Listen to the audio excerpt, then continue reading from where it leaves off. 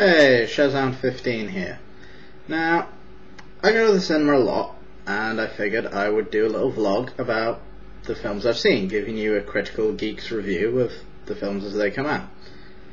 Now, last week I went to see Transformers Dark Side of the Moon, and as a fan of the original Transformers, and who's watched pretty much all of them to some extent, most of them bored me, I would rate it akin to Beast Machines.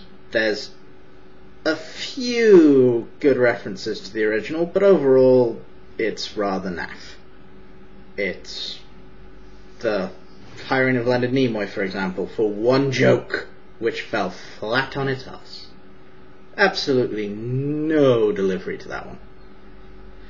I didn't like the fact that they once again reinvented the origin storyline. What was wrong with the one from Five Faces of Darkness in the original series? I quite liked that one. It meant the Autobots had a questionable morality.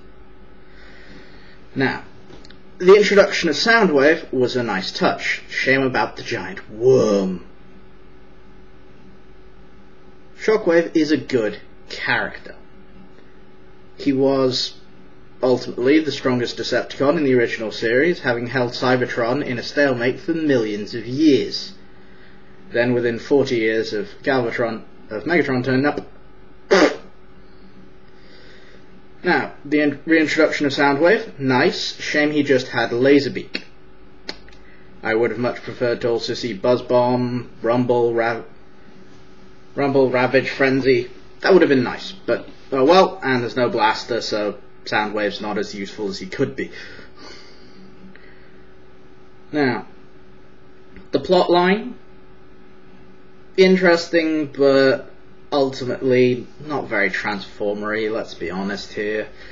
It was more a cheap action hero plot with giant robots thrown in for awe factor. It was essentially like trying to watch a Japanese manga, which really didn't work. Right, what else was there to talk about? I didn't like the fact that they added blood. Well, I say blood, essentially they threw in red goo that came out when you damaged Transformers, which essentially seems entirely there just to up the gore factor, which, quite frankly, in my general rule, the more gore, less storyline. It's a balance. You've got to get it right. And quite frankly, Michael Bay didn't. Once again, with the Leonard Nimoy thing, do you think Michael Bay is trying to piss everyone off? I mean, what's going on there? Okay, the other thing that gets me, and this is just a personal thing, because, once again, fan of the original series, what's the deal with the idea of making Prime a rank? I know this is from the previous film, but it's a point that should be brought up, because you have another Prime in this one, you got Sentinel Prime. In the original series, the reason why Prime is called Prime, Optimus Prime, is not because he's the leader, because, okay, that sort of makes sense when you factor in Optimus Prime, but the original reason why he's called Prime is he's the first of the line of Autobot defenders.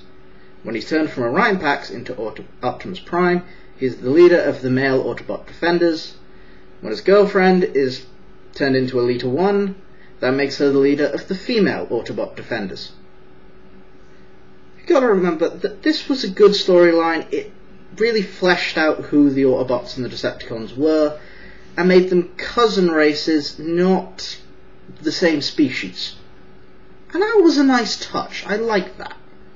But, once again, been trodden over for the sake of, oh, that's complicated, you can't put complicated things in Transformers. No, no, no. It's bad enough they've taken the morals out of 80s cartoons, but that's just me who has to deal with that, although I do have friends who agree with me on this one. Anyway, enough rambling.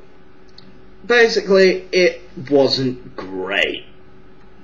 I know the layperson's like, ooh, special effects, big robots, ooh, but from a geek perspective, especially one who's an old school Transformers fan, anyway, have fun. Catch you later. I'm hopefully reviewing something else this week.